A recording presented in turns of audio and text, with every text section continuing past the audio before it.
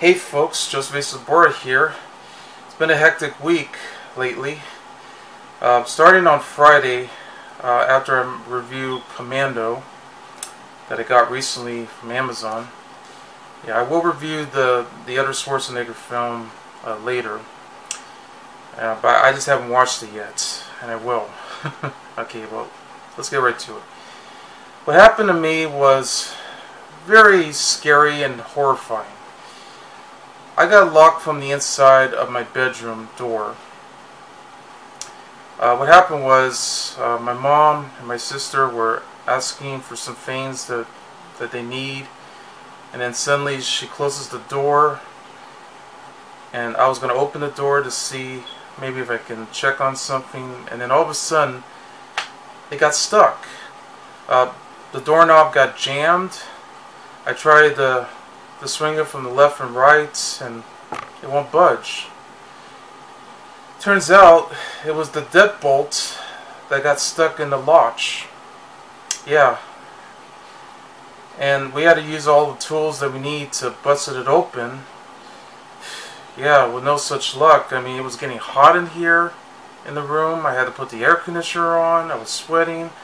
I was frightening. I was terrified about this. I was afraid I was going to get stuck forever. I didn't want that. So with all the tools we had to use, I mean, nothing works until I decided to take out the knife and just try to take the doorknob out of there as soon as possible, which is hidden inside these two screws. I had to find a way to use a screwdriver trying to get those screws out. It wasn't easy. And then finally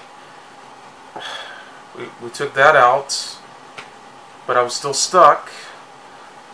So we had to find a way to take out the latch out from the deadbolt, and we pulled it out, and finally I was free. Yeah, what a relief. But there was a big hole onto where the doorknob is at, and then we had to get a brand new doorknob to replace it, and yeah, it was a mess. I mean, there was a lot of chisels and a lot of markings around, mostly for the knife that we had to put in just to move around the deadbolt out of there. Yeah, it was such a nightmare. So then we had to put some plaster. Yeah, we had to put a lot of plaster. We had to put some paint on it to cover it before we had to end up connecting the new doorknob with the deadbolt lodged together, and perfect. So now I get to open and close the door. Yeah, move around with the doorknob, and I even get to lock it too and unlock it. With no hassles at all. Finally. Yeah. Then of course, my mom's birthday. We just had to celebrate it, you know, going out to eat at that pizza place called Toppers. Same place I went to on my birthday. Yeah, it was in Valencia. It's a very good place. Has a lot of delicious pizza and all. Okay. Well, anyway, to make it up for it, I finally got 2 Blu-rays as opposed to all the other Blu-rays I've been getting recently, from Amazon. And I also went to Dollar Tree too to get more. Yeah, I mean, I've been getting more Blu-rays and more movies and stuff than ever, but you get the idea. But the one thing I've been wanting to do, I mean, since I finally got it, and I'm going to show you right now, I finally got Grimm's Fairy Tale Classics Season 1 on Blu-ray for the very first time in decades. I can't believe it. And I'm actually holding this in the palm of my hands. And to join in with it, I also got Mokoli Nights.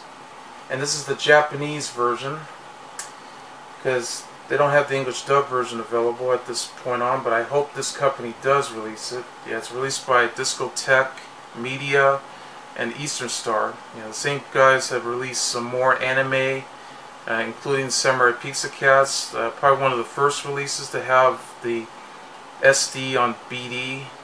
Yeah, so that means you get to put standard format on a Blu-ray that's on one disc of BD50.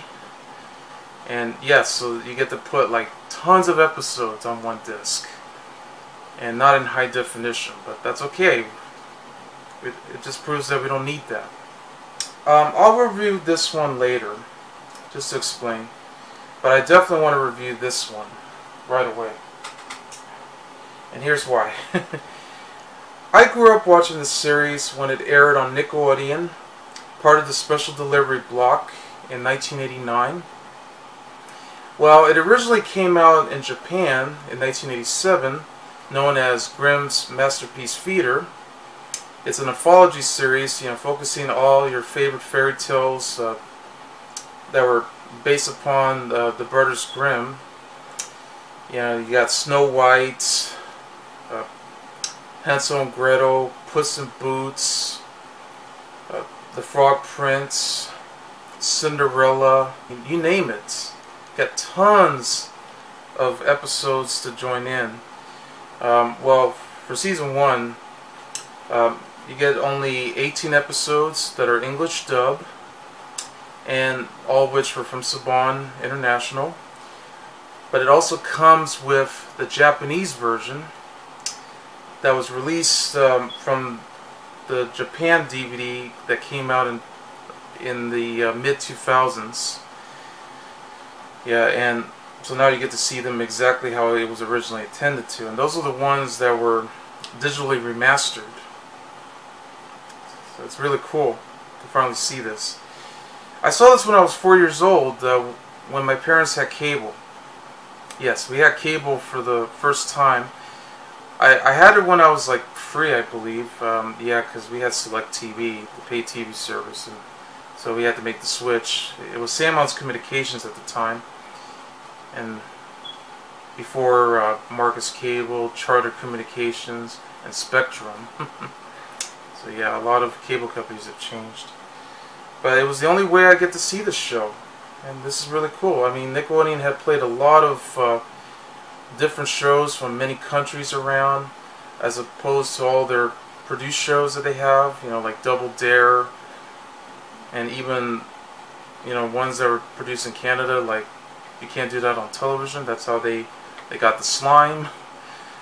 And they had like various programs to choose. I mean, they even got, you know, shows like Inspector Gadget, Heathcliff, and they even got Looney Tunes and all. I mean, this was the first kids network, and you get to watch everything that's available. But anyway, let's get to this review. I'm just gonna get into details with the video and the audio quality that's available. This comes in this nice cover art that they chose. Yeah, it looks pretty generic that they used. It's all in brown, but you can see the castle. Yeah, you can barely see it at this point. They put in this nice slipcover. It looked like the kind of slipcover they used from Lionsgate. Yeah, you can see the Spoiled Princess from the Frog Prince. But on the back, yeah, you can see screenshots of all the episodes from season 1. This is exactly what you remember. You know, like you got Little Red Riding Hood up here. You got, of course, Hansel and Gretel and the Golden Goose, the Traveling Musicians of Brenham. There's Old Sultan and Snow White and all the rest. They're all included here. And it even has a description saying, "Let your imagination soar with the wings of a fairy." Yeah, they put in this particular font. It says, "Return to an enchanted time where witches, fairies, and demons live among royalty and common folk alike, and both human greed and kindness serves as a catalyst for supernatural events. 18 of the best fairy tales of the Brothers Grimm and other authors are presented in this anime anthology." Some are famous, such as Snow White and Cinderella, and some are lesser known, like The Water of Life and King Frostbeard, which is King Grizzle's beard. But even familiar stories have new twists that will entertain viewers of all ages. Includes 2 episodes that have never been broadcast before in North America, Bluebeard and The Naughty Spirit. I'm going to get to that. This first season collection includes all 24 episodes in standard definition with the original Japanese language and English subtitles. It also includes the original English dubs. And yep, this is where I'm going to get to. Yes, it's in full frame, 1:33.1, original aspect ratio, 480p standard definition. Yep, the audio has the Japanese Dolby Digital 2.0 dual mono, along with English Dolby Digital 2.0 dual mono, and the subtitles are English, Science, and Songs. So that's what's included on this set right here, just the same as usual. You open it up on this hard press case, and there you go. Yes, you can see the characters. And there's no reversible inserts on here, but that's okay. Didn't need to be. Just looking up again just to see how it goes. Okay. So this is a lovely set to own. And just so you know, I just found out this week that Season 2 is going to be available on pre-order for like $32.47 at the Right Stuff, and I think it's going to be set on pre-order on Amazon, which that's exactly where I got this from. And I'm happy to own it, because I've been waiting for this series to come out on physical media for a very long time, and I wanted to have this in the best quality ever. And I'm going to explain it right now with this release. When I watched the Blu-ray, before it got released though, they just had this available on Amazon Prime. Yes. And I did show you a little bit of a clip of it before I had to edit this out on my channel, because typical YouTube and their copyright infringement policy, which needs to stop. I've been waiting for this long to finally have this in the best quality ever. Over the years, like decades ago, I actually bought a DVD set. It's a bootleg, of course, of the series from eBay, because it was the only way to get the entire show this way, all which are VHS recordings, mostly from Nickelodeon, of course, because that's the only channel that aired this. They also aired this in several countries too, like Latin America. I bet the UK aired this too, and other several locations around in countries. But of course, it's from Japan and all. They went from good to decent, mediocre to terrible,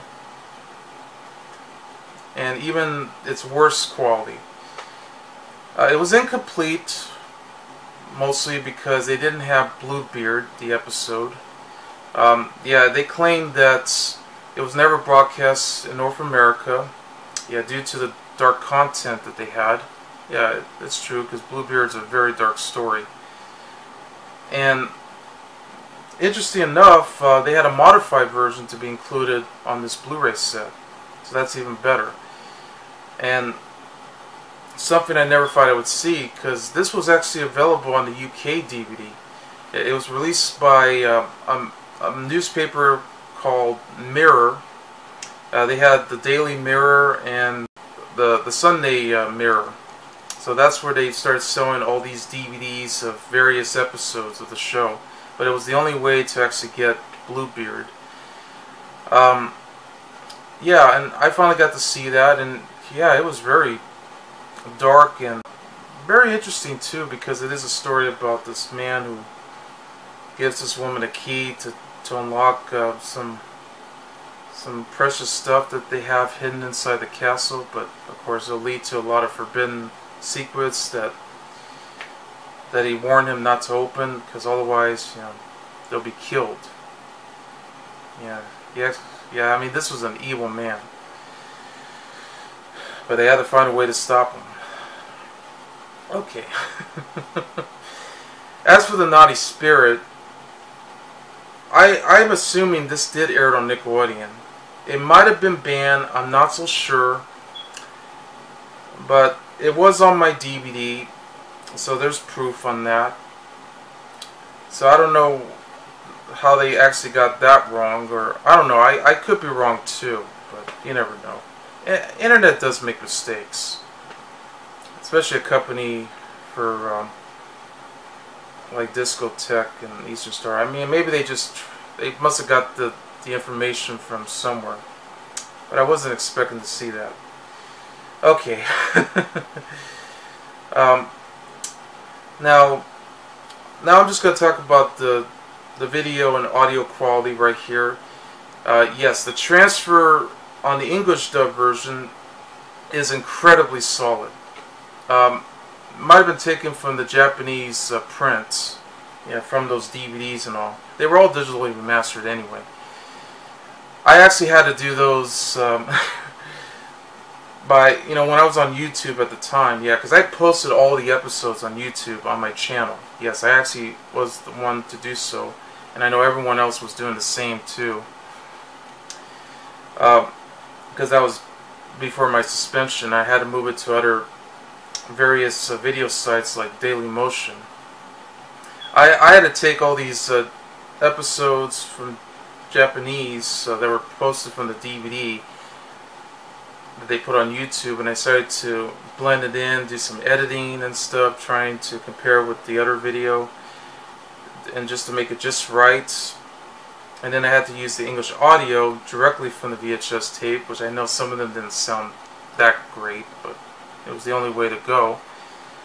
So I had to do my options by using Windows Movie Maker to put together, and then I even used the titles to match up with it so it looked exactly particularly right. So, but kudos to DiscoTek and Eastern Star to actually put them all together, because the transfer looks incredibly stunning, exactly how it should be. They look a lot better than all the old broadcast masters around, but they're lucky enough to keep the intro and outro together to match it right. And the audio is, I'm shocked, it was actually incredibly stunning compared to what I saw in the recent Amazon streaming for only a few episodes. One was for Puss in Boots, the other was for The Six Who Went Far in the World, and the other one is The Naughty Spirit. So yes, that's when I noticed the audio sounds pretty low. It had a tinny sound to it because it had to be taken from the VHS recordings, and it just didn't sound right. You could tell there was a lot of problems there. So I'm hoping that they'll have the guts to remaster that audio. Maybe they'll find a master print somewhere from those DVDs and see if they can put it together exactly how it should be. The only thing that kind of got a little wrong on this level was that, and here's an example, the episode of Puss in Boots with the title sequence. I mean, they did use the font exactly as we remembered, but they somehow put it in different ways. Like they put the title Puss on top and In Boots on the bottom. It was supposed to be in one direction like that, where it just says Puss in Boots with the castle. So that was sort of a little screw up, but hey, they did what they could. And I know sometimes when I watch the show, I mean, I always notice how when they start with the title sequences, they always fade in with it together, and it seems to me like it just shows up a little late, you know, when they start these episodes. Yeah. Okay. So yeah, you got episodes like The Traveling Musicians of Brenham. You got Hansel and Gretel. The Frog Prince, Little Red Riding Hood, that's one of my favorite episodes of the series. The Golden Goose, which, it was okay, but you get the idea. You got Puss in Boots, Snow White and Rose Red. That's another great episode. Snow White, of course. Excellent episode, especially if you put it together with 4 parts. Yeah, they do split them in parts too. I mean, if you saw the Japanese version. But if you put it together in the English dub version, this is exactly how it should be. Despite the fact that, yes, they had to do a lot of editing, trying to remove some of the graphic content and all, just to make it more family friendly. And that's what they did. The 6 Who Went Far in the World, The Water of Life. Yeah, that was a great one too. Yeah, Bluebeard, as I mentioned. Jorinda and Joringo. Yes, I remember that episode. That's another great one. Yeah, the witch who actually had a powerful spell on the Jorinda. And that's where she had that song that she sang when she turned into a bird. Briar Rose, another great episode. Yeah, which is Sleeping Beauty. Old Sultan. King Grizzle's Beard. The Naughty Spirit. The Worn Out Dancing Shoes. And of course Cinderella. But they did split them apart in the Japanese version, and they had everything here. Yeah, and also the Japanese version, yeah, the quality is excellent too, but it looked like it had been ported from the Japanese DVD that came a long time ago, so you notice the quality started to look a little different, but they did what they could. It's nice that this set actually puts both versions together on a BD50, because I never thought it'd be possible, but it is, because they're all standard. It's kind of like when they did this with Samurai Pizza Cats when they released it. They put like the English dub versions all together, 51 episodes, or 52 I think, yeah, 51. And who would have thought they would put all of them together? If only they had put in the Japanese version together with it, it would have been like a 2-disc set. So that would hold. The episode, The Traveling Musicians of Brenham, the alternate version actually had a female narrator. So it might have been available from European releases. Like, I think the UK had this. So it kind of makes sense. But the English dub remains the same. And speaking of which, for the English version, they had various voice actors, all of which you may have been familiar with. Like Robert Axelrod, Arlene Banas, Robert V. Barron, Bill Capeci, Cheryl Chase, yes, who was of course best known as the voice of Angelica and Rugrats. Rebecca Forstad, who I know she's done the voice of Patty Rabbit in Mapletown, among many others. Yeah, Laura Cody from Digimon. Barbara Goodson, of course, does the voice of Rita Repulsa in Mighty Morphin Power Rangers. But she's done voice acting for other shows. Steve Kramer, Melora Hardy, Wendy Lee, various shows. Julia Magdalena, Michael Forrest, among many others. So. They of course worked on other popular shows from like Pokemon, Dragon Ball Z, and other ones. So at least now you know who they are when you watch these episodes. Considering that they did this in the late 80s. Like, they might have recorded this in 1988, particularly. And then 1989, for the other season. Well, the Japanese version has various voice actors who may have worked on other Japanese anime series around, that you're familiar with. They did have this on home video in North America. Yeah, it was actually released in various forms.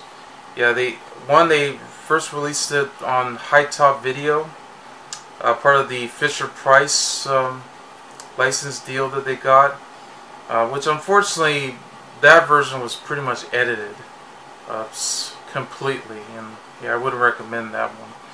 But on the other hand, I mean, that's where I got to see Little Red Riding Hood, and which I did saw on Nickelodeon too.